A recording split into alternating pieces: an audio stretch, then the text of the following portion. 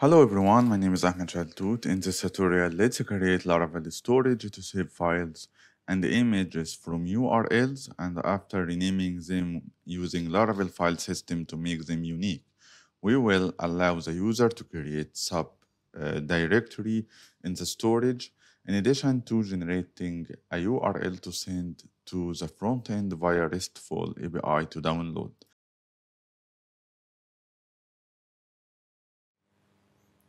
Okay, like here. In this request, we have the URL. This is my logo from my website and the storage name attachments. So when I click send, okay, I get this. When I click it,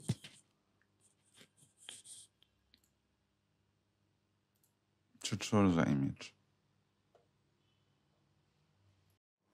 Okay, the first thing I have created a storage to save my files. I name it attachment. Here in config file system, here attachments, as you can see, and I added the link right here. And then I use the artisan command php artisan storage link. So this is the first step. Okay, second, I have created a treat in PHP. I name it files processing here. And I added the functions I need for this processing.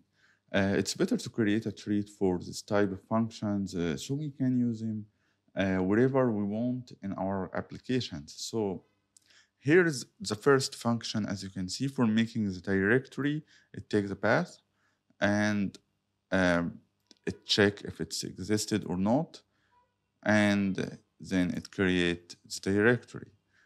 And here is the function for downloading the files. As you can see, this function takes three arguments: the URL to download, and the name of the storage to use, and subfolder or directory to add the file in. It's optional, so we made it here like null. Okay, so we used add the subfolder to add a subdirectory to the file, in addition to the date time to make the file name unique and avoid overriding files. And finally, we download the file from the URL and return a URL to the file, as you can see here.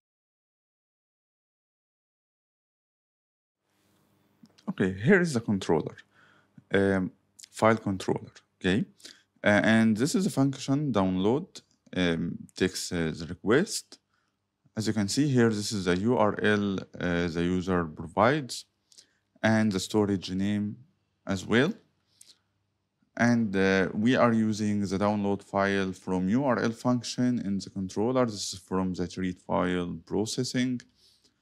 And this function, as you can see here, takes the three arguments we have explained: the URL, the storage name, and the subfolder, and it's optional. And then we return to the user success true and the URL to download.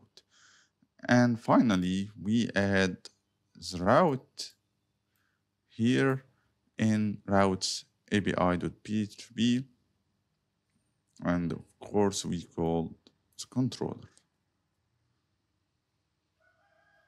So that's all for now. I hope that was useful for you. Please like and subscribe. Thank you. Bye bye.